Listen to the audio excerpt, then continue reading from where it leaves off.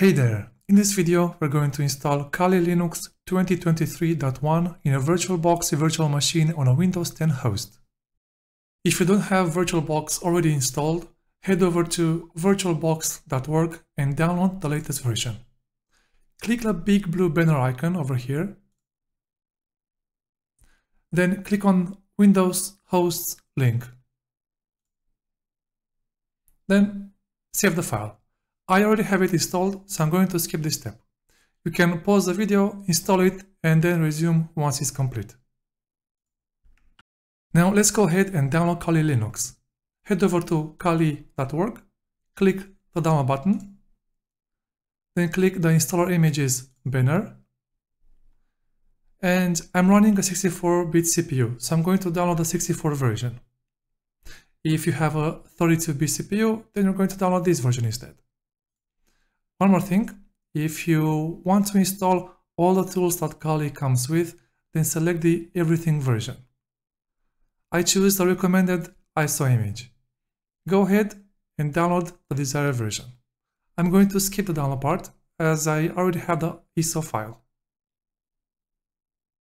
One final check you must do before we initiate the installation is to enable virtualization in your BIOS or UEFI system. To check if virtualization is enabled, press down Ctrl-Shift-Escape to open up Task Manager. Then go to Performance, and here you can see the virtualization label, and mine is enabled. If yours is disabled, then you must go to your UEFI or BIOS and enable it. Here is how it looks on my system.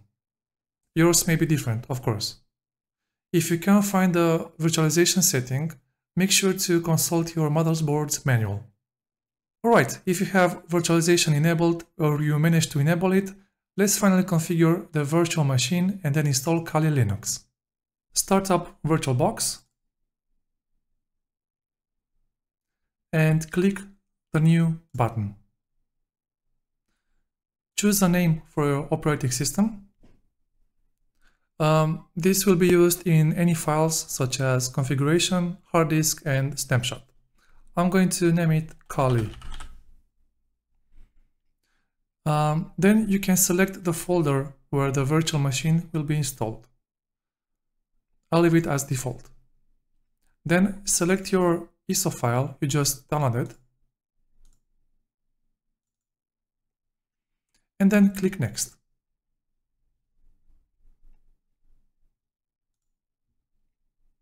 Hardware is the next section where we can define how much RAM to use. The higher amount of RAM, the better the performance. Various tools inside Kali can use a lot of resources. In this example, I'm going with 6 GB of RAM. So that would be 6144 MB in binary.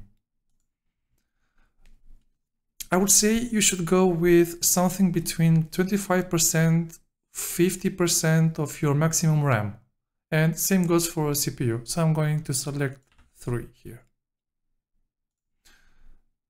One more thing, Kali tends to be more efficient than Windows, and allocating more resources will cause Windows to get sluggish. Alright, so once you're ready, click Next. Virtual hard disk is the next screen. As the name suggests, we can create a virtual hard disk. My SSD has a total of 2 TB, and I'm okay with allocating 100 GB for this virtual machine. You can also opt for not adding a virtual hard disk. But yeah, in this example, let's go with 100 GB. Click Next once you're ready. The final screen is a summary.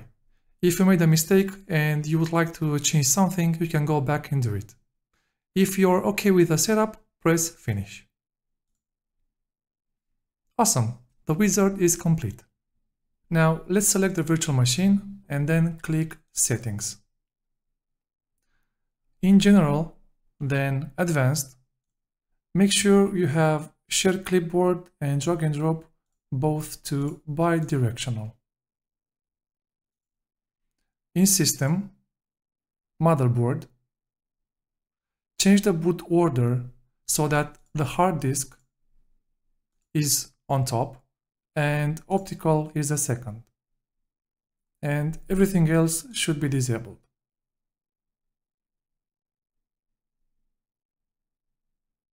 Then, in the Processor tab,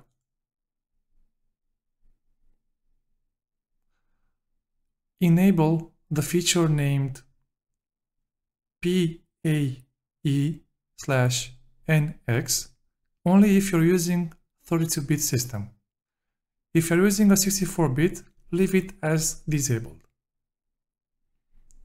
Then, in Display, the Screen tab, make sure the video memory is set to 128 megabytes. Also, make sure that 3D acceleration is disabled, as people have reported it causes issues. Alright, then press OK.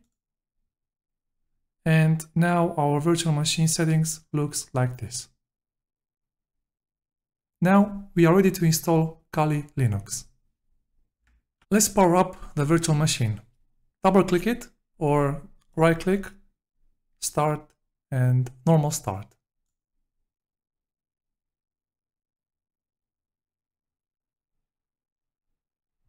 And we should be greeted with Kali Linux Screen Boot soon. Exactly. Let's increase the size of this window so you can see it better. All right, this should be better. Select graphical install.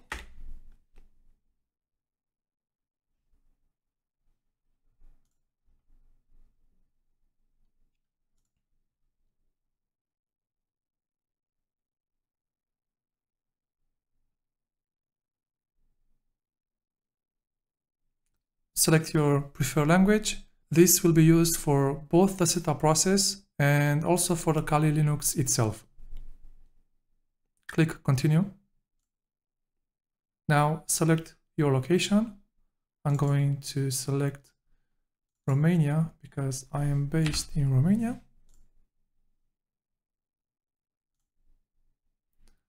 Now select the localization. I'm going with US. Then select your keyboard layout. Mine is American English. Now Kali is installing stuff. We have to wait a moment.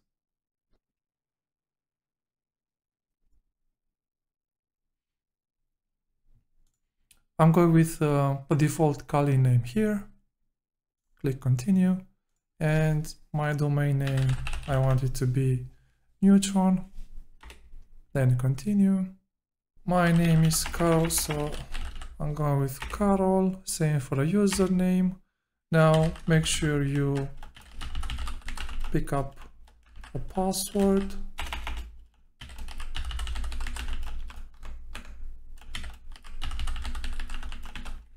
Then continue.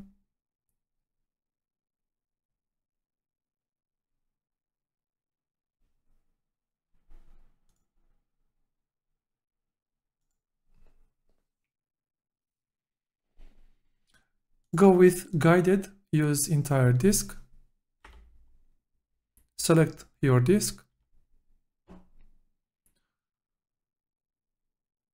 Now, depending on your needs, you can choose to keep all your files in a single partition or to have separate partitions.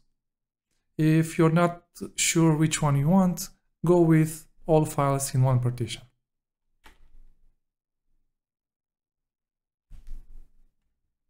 Now select Finish Partitioning and write changes to disk.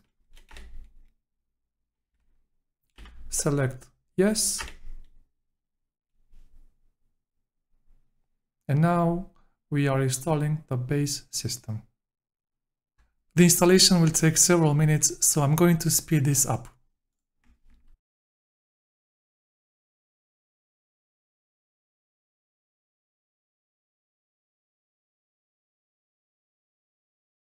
Confirm to install the group bootloader.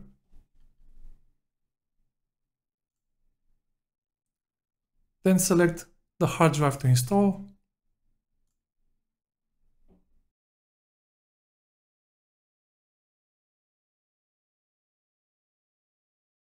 Finally, click Continue to reboot into your new Kali Linux installation.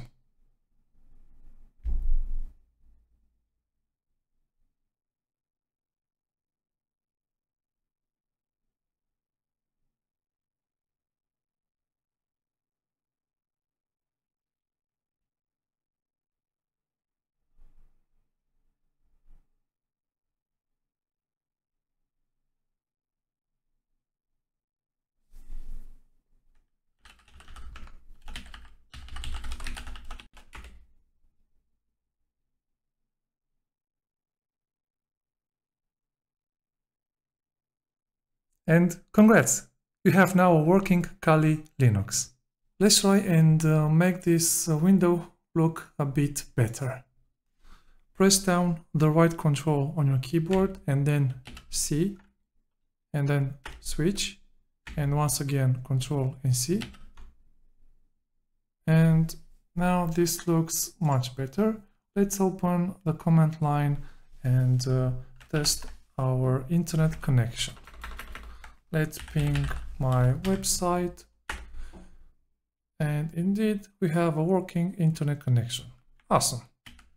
Alright, that was it for this video. If you enjoyed this one, stick around this channel because I'll be creating more tutorials about Kali Linux.